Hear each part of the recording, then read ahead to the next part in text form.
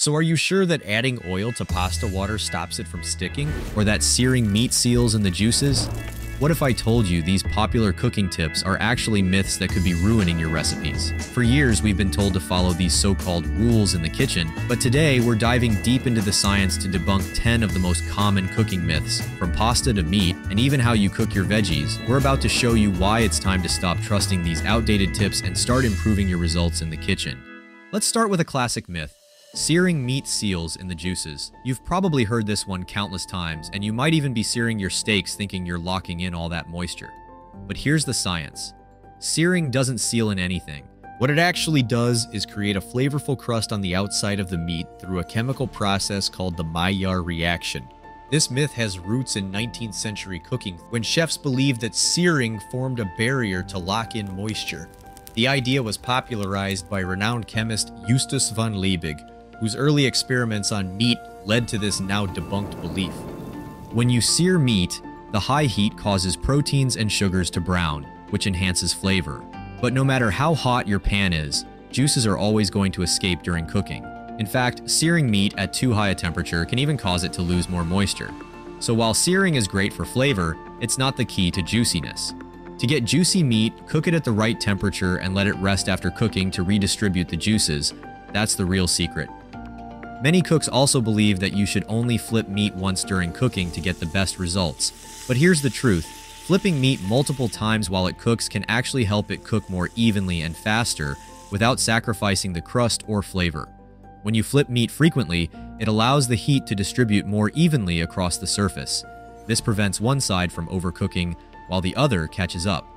Contrary to popular belief, flipping multiple times doesn't hurt the sear. In fact, it can help develop a more even crust.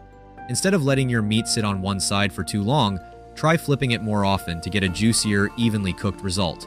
Use a thermometer to check for doneness, and don't worry about flipping too much. To get the best sear on your meat, you'll want a good cast iron skillet that holds heat evenly. If you're looking for one, we've linked some great options in the description below. Next up, the pasta myth. We've all heard that adding oil to your pasta water prevents the noodles from sticking. That stops the pasta from sticking together. But here's the truth. Oil floats on top of the water, and it never actually reaches the pasta, so it does nothing to stop your pasta from sticking together. This practice likely became common in home kitchens after pasta gained global popularity in the mid-20th century.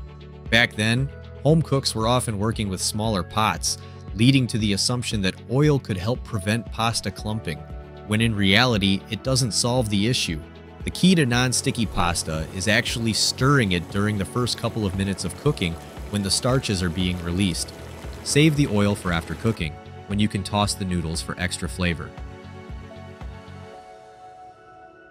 Here's a myth that's not only wrong, but can actually be dangerous. Many people believe you need to rinse chicken before cooking to clean it, but in reality, rinsing raw chicken can spread harmful bacteria like salmonella all over your kitchen.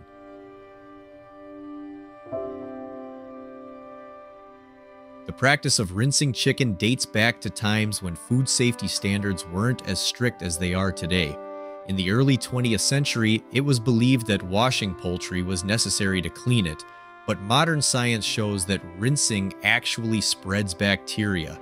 Cooking chicken to an internal temperature of 165 degrees Fahrenheit or 70 degrees Celsius is what kills bacteria, not rinsing. So skip the rinse and focus on safely handling the raw meat. After handling chicken, wash your hands and clean surfaces with hot soapy water to prevent cross-contamination.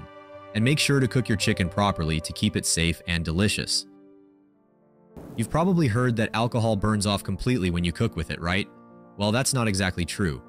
Depending on how long you cook the dish, anywhere from 4 to 75% of the alcohol can still remain in the food. This misconception became common in the early 20th century. Around the time of Prohibition in the US, many people began to believe that cooking would remove all traces of alcohol, allowing them to enjoy recipes without the risk of consuming alcohol, but that's not entirely true. The amount of alcohol left depends on cooking time, temperature, and even the size of the pan. So while most of the alcohol evaporates, not all of it does, especially in shorter cooking times. If you want to reduce the alcohol in a dish, let it simmer for longer or use a wide pan to allow more evaporation. Or if you're cooking for someone who avoids alcohol, consider substitutes like broth or fruit juice. Ever heard the tip that baking soda makes vegetables greener? While it's true that baking soda can enhance the green color for a short time, it also breaks down the vegetable's cell walls and destroys nutrients. Over time, your veggies will become mushy and lose their nutritional value. This tip was popularized in mid-20th century home economics classes, where bright vegetables were seen as a sign of a well-cooked meal. However, science has since revealed that while baking soda can enhance color briefly, it damages the texture and nutrients of the vegetables. To keep your veggies green and nutritious, blanch them briefly and then shock them in ice water. This preserves both the color and texture without breaking down the nutrients. So by now, we've busted 5 common cooking myths, but we're just getting started. Here's the big question. What if one of the most basic tips you've always believed, something you do in your kitchen every day, isn't just a small mistake, but could actually be ruining your dishes?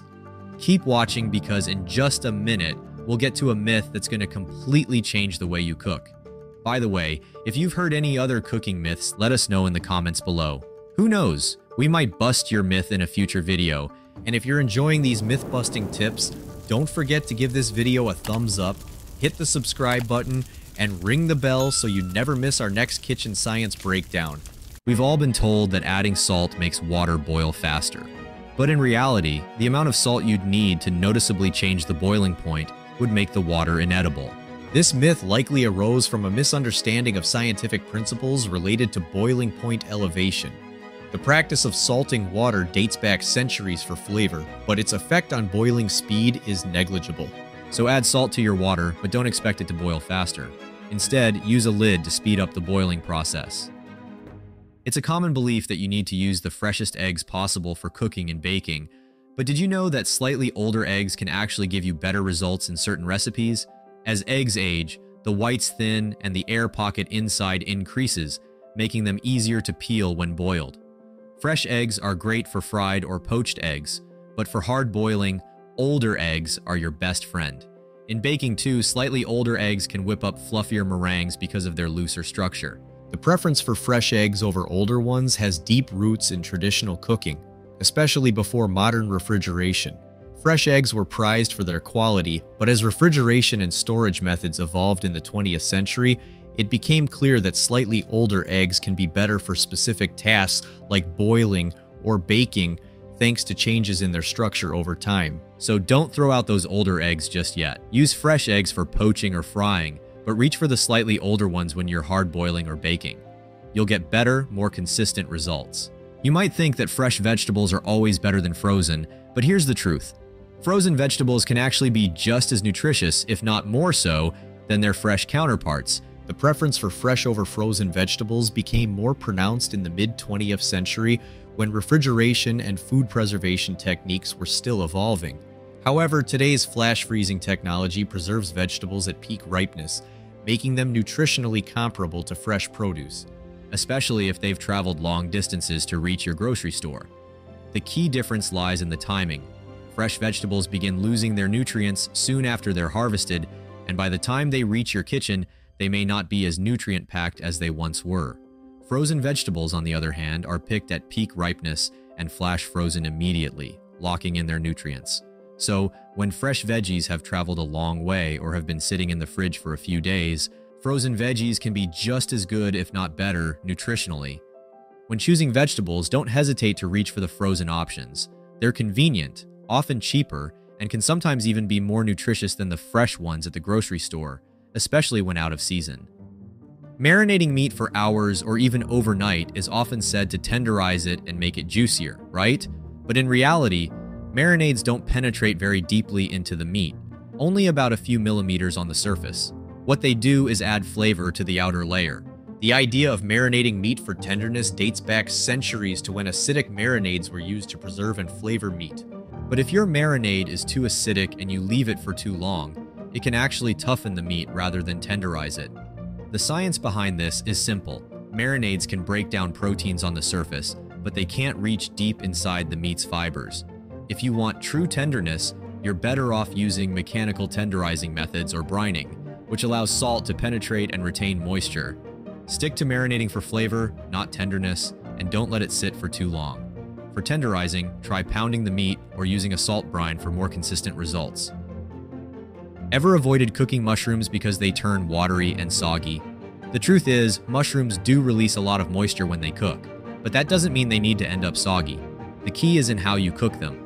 If you overcrowd your pan, the moisture released by the mushrooms can't evaporate quickly, causing them to steam rather than brown. The science behind this is simple. Mushrooms are made up of about 80–90% water, and as they heat, that water gets released. This myth likely stems from older cooking methods, where mushrooms were often steamed or cooked at low temperatures, leading to soggy results. Today, with high heat sautéing techniques, we know that mushrooms release moisture but can brown beautifully if cooked correctly. To avoid soggy mushrooms, give them space and let the heat do the work. You'll end up with beautifully browned mushrooms packed with flavor. Now you know the truth, and your cooking will be better for it. If you enjoyed this video, make sure to like, subscribe, and hit the bell to get more science-backed cooking tips. If you found this video interesting, we've got a couple more lined up for you right here. And don't forget to subscribe to the channel so you won't miss any of our upcoming deep dives into the world of traditional foods.